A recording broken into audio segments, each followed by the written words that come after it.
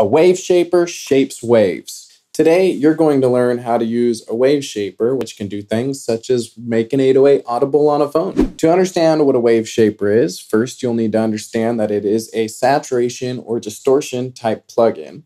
If you want to know more about saturation and distortion, click the video somewhere around here. Smash that like button like you hate it, and let's get started. First thing we need to understand when looking at a Waveshaper is our input and output. This bottom here is going to represent our input. So if we watch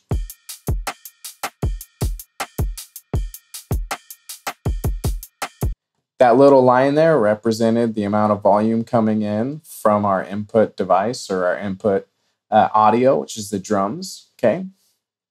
And much the same, our output is the up and down. So if you see we have a straight up and down line here, that means that our input values are congruent to our output values. Now, if I expand this by clicking this little cool button, you'll notice we get this point in the center. I'll make this more obvious what happened when I expanded by moving that. See that? That's on both sides. So, what happens when we expand this is now this center point is 0, okay? Anything above this center point is a positive. Anything below this center point is a negative. And to show you that better,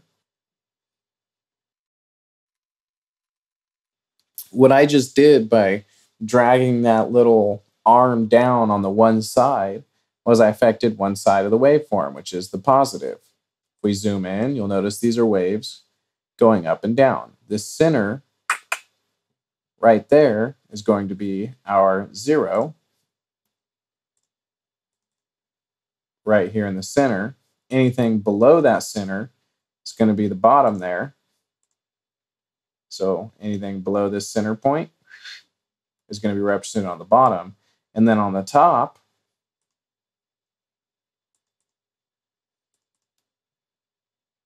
anything above here is going to be represented on the top of the waveform. And so if you'll notice how I lopped the top off here, the top's lopped off right there. And that is the idea behind what the Waveshaper is doing. So with that, we can do a lot of cool things. When placing points in the graph, the smoother the curves, the softer the saturation.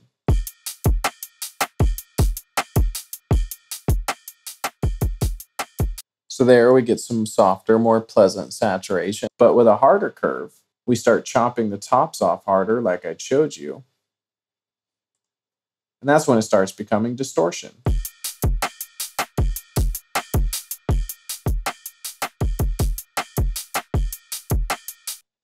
All the way until we 45 it, and it just gets destroyed.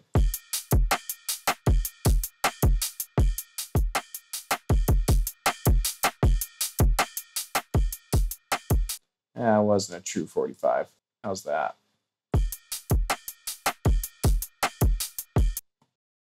There we go.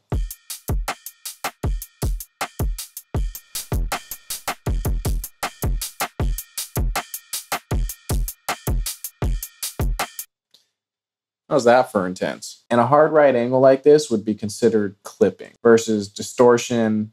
You aren't getting as hard of a clip, but it was still pretty distorted.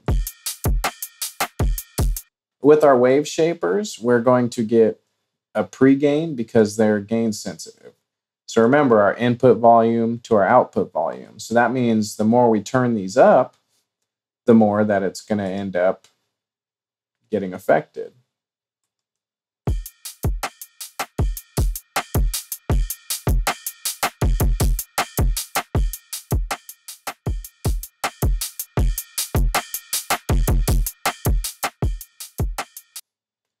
Right?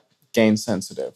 So the cool thing about wave shaping is we can do what's called asymmetrical distortion. This means we can affect one side different than the other. An example,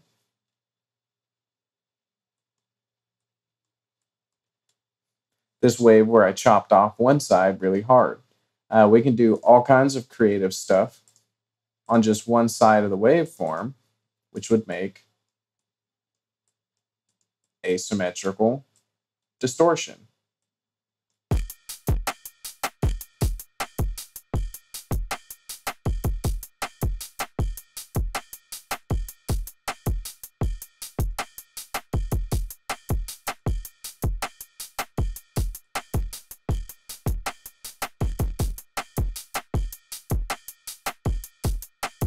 Now, only the top of the waveform is being distorted and the bottom here is completely clean. If I wanted to mess with the bottom too, I could do something completely different.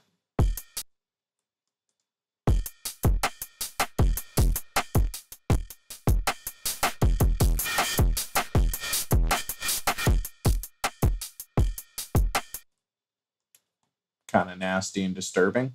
In the same way that we did that, we can also flip the top of the waveform downwards, which is considered rectification.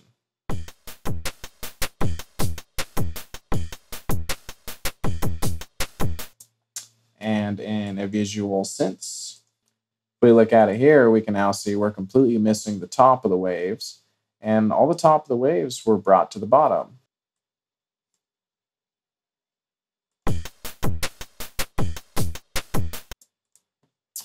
That is considered rectifying a sound.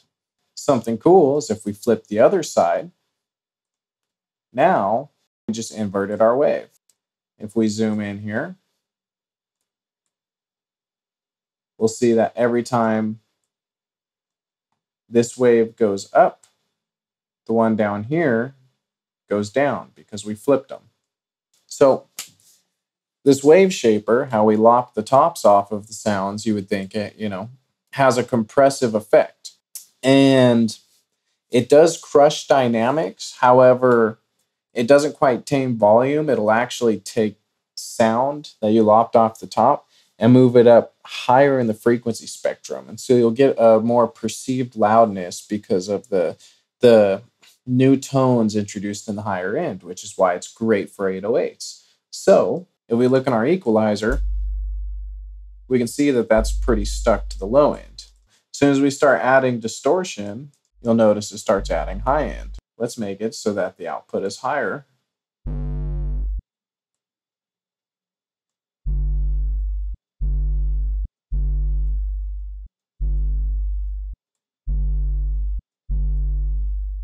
Sure.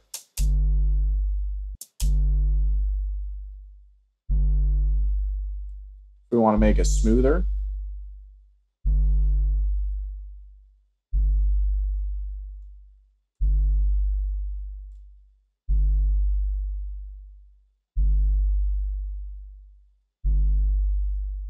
We can make it smoother, but regardless, we're adding upwards information. So the saturation or distortion will actually generally be perceived as louder, but it does squash the dynamic range. It just takes lower frequencies, and it's like a piece of pie. You're cutting out a piece of the pie and taking it away, and you're just setting it next to it. There's still the same amount of pie. It's just not in the same piece or the same form it was before. So what did we learn today? Well, if you were like me in high school, we learned nothing. So hopefully you were not like me in high school. But if you are like I was in high school, I got your back. We're going to summarize pretty quick. Waveshaper has an input across the bottom, output up and down across the sides. You place points in the graph, which tells it, hey, if we're getting to about this point of loudness, my output, I want it to be at this point of loudness. And that actually shapes and changes the waveform and the power of the wave. It's gain sensitive, so if you turn it up, it's going to start acting quicker. You can do asymmetrical distortion, which means one side of the wave is affected differently. You can do the normal saturation or distortion, where both sides are affected the same way. You can rectify it, where you flip one side of the wave down onto the other, and you're squashing your dynamics when you use these, so it has compressive type effects without really being a compressor. I mean, you wouldn't think such a little thing would be so powerful. That thing could almost beat me up. Please like and subscribe. That way more people see this, because if I go missing, the Waveshaper did it, and more people need to know. If you have any comments, please comment. And this is Warren with Scale Audio. Adios.